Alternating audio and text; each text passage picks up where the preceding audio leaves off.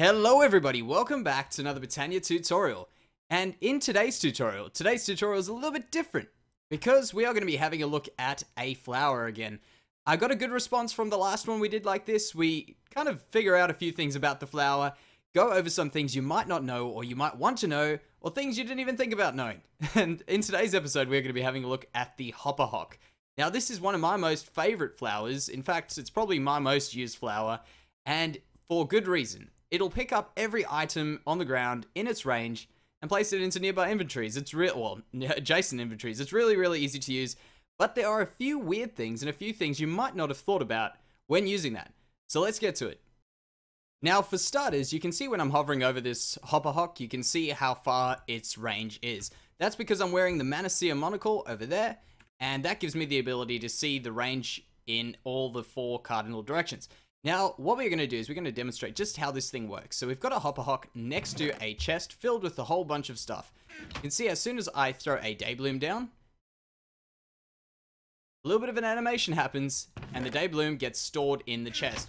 You can also see, for instance, when we throw a stack down, like that, it'll pick up the whole stack as well, all in the chest. And it can also be switched on and switched off with a redstone signal. So because this recipe's got a redstone root in it, it will allow it to be switched on and switched off like that.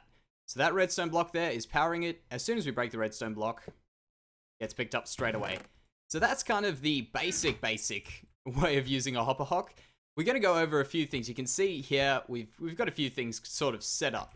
But what we'll quickly go through is just how you can kind of use very easy things about this. Now, the Hopperhock will always pick up items within that range there. It also goes in the same range, well, the same distance horizontally as it does vertically. So we'll demonstrate that now. But currently, what we are going to do is we're going to just demonstrate a few weird things about it. So placing an item frame on a chest will make that chest the first prioritized chest for items. So you can see when I drop, for instance, a nightshade, because I've put an item frame on that chest, the nightshade will go into that chest. Now, if I took that away and we dropped a nightshade, for reasons that we're going to have a look at a bit later, nightshade will go into that chest. So that's kind of the way these item frames work. And this is something that's a little bit interesting to me. I didn't actually know that until today. Also, with these item frames, you can designate whether you wanted to only pick up one type of item. So we know that that should pick up the nightshades now because it had that on the front there. So you can see when we put that there, nightshade should go in that chest. And now when we put Dayblooms down, Dayblooms, however, will not get picked up in that chest. You can see, just a nightshade. There's a Daybloom. Now, the reason for that is when we have a look here, you can see this Hopperhock says pick up only items in frames. So that one is only going to pick up items in frames there. We can also switch over to the function mode. So you can see we've got rid of that little green leaf on our Wander the Forest. And we can then shift right click.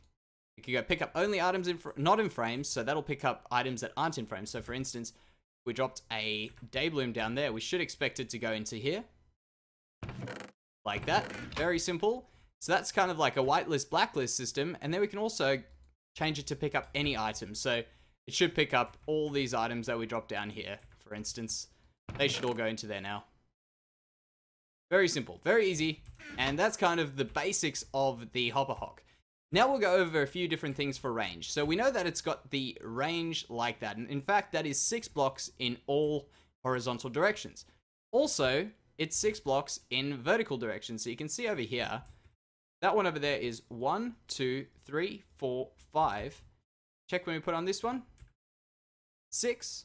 And it will not get picked up. And that's because it's including that block there. So 1, 2, 3, 4, 5, 6. Sorry. That's what's happening there. You can also see this is definitely still in range.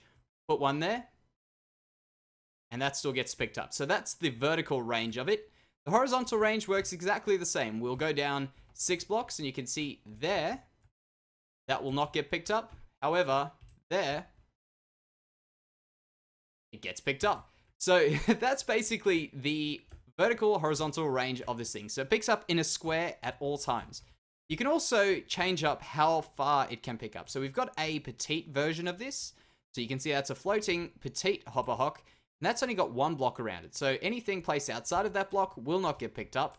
Around here, you've also got another way of extending the range. And that's using a mana pool with mana in it to give the Hopperhock a bit of mana like that. So you can see that gives it an extra 1 block range on the petite Hopperhock. So that's petite, that's petite. Then you've got a normal Hopperhock, which now gives you 6 blocks. So it's gone 1, 2, 6, all the way out there. And you can see that one's got no mana in it. And as soon as you give that one mana, you get a whopping 10 blocks in all directions. And these values apply for that little rule over there where it's always a square. These ones will also go up 10 blocks and down 10 blocks, and the same for both of those. And now another little test we want to do is try and see whether or not this prioritizes where things are picked up and whether or not they'll go in first. So we'll press this button, which makes all of these drop out. Now don't worry about it, we're kind of just trying to see whether or not things do get prioritized. And you can see all of those got picked up at the exact same time for that one. And yet again, you can see, so this will always pick up items regardless of where it is on the ground. So that's kind of an interesting little thing I wanted to test out there myself. Now, the next sort of thing I want to do is try and see whether or not we can see whether or not this is prioritized in terms of direction. So you can see we've just put a Hopperhock down there. We'll drop a Nightshade and see which chest is the priority chest. Now, I already know it's the one to the east. Every time, the one to the east is your priority chest. Another thing we can do, for instance, is we can place one of these down and place one of those down, drop one of these, and see which one picks up first now. Now, because I placed this one in the east, which isn't actually affecting this right now, but this one was the one I placed first. And you can see that one picked up one first. Now, when we break that away, this one should pick up. Just like that. Now, when we put the Hopperhock back and we drop one, this one will get picked up. Now, what is happening there? Oh, wait. Sorry, I need to break that one. That one was actually picking up. Sorry. So, yeah, the one that we put down first will always have priority to pick up. So, if we put that one down first, then that one, then that one, then that one, we could assume that that one is going to pick up the first item. Like that. We'll break it. Then we put down one of those.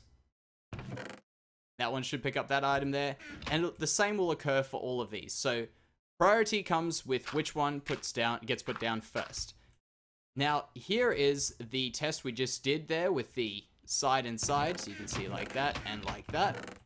And basically, I just wanted to do this just as another test to see whether or not our west-east is properly working. And you can see 100% that is what is happening there.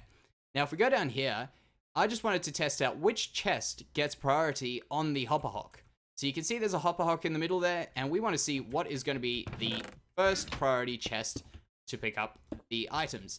So we know it's going to be east because that was just the test again. We'll wait around. There's the east, and we can test this out by saying which one's going to get it next. So we drop it down there. We know the east is out of it now, and it's, surprise, surprise, the west chest. And we can go around. We can see which one goes next.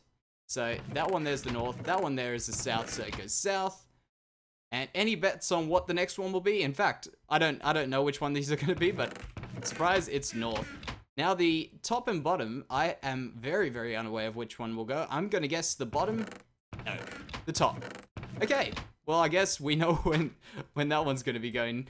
Now this one over here was just to kind of show you that these ones will take priority with item frames. And I've already kind of shown you that in the beginning, but that's just to prove it again. That one, we know that it should be the east one picking up first, because remember I did mention something about that a bit earlier. But we can see that it's going to be the west one because of that item frame. Now, one of the few things at the end here is the modulating delay section of the Lexica Botania. Now, the Hopperhocks do get affected by that modulating delay. Now, what is happening is this is a normal Hopperhock, and we'll drop a Nightshade on that. You can see that that Hopperhock will pick up the Nightshade there because that one does not have any delay on it. Using a Boreal seed, so one of these seeds, you can place it on a Hopperhock, and that will mean that that one will always pick up a bit later than that one. So it takes a few extra ticks delay before it'll pick up an item. So for instance, if we got rid of that, and then we put one back, so we know that these ones were here first, because we've already tested it out there, we know that's the way these things work. That one will still take priority over these two. See, there we go. Nothing in there. Nothing in there. And also, deleting that one will still allow these to pick up.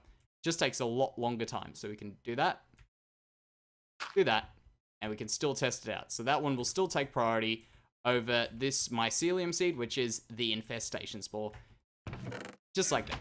So I wanted to quickly show you a little hint if you guys wanted to get a few different things into a particular inventory, for instance, a chest.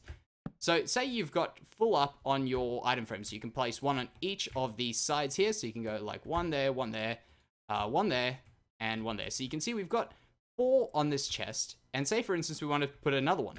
You can put a hopper just like that. So we just put a hopper like that, and we can get some item frames there. But that one will require 2 Hopperhocks.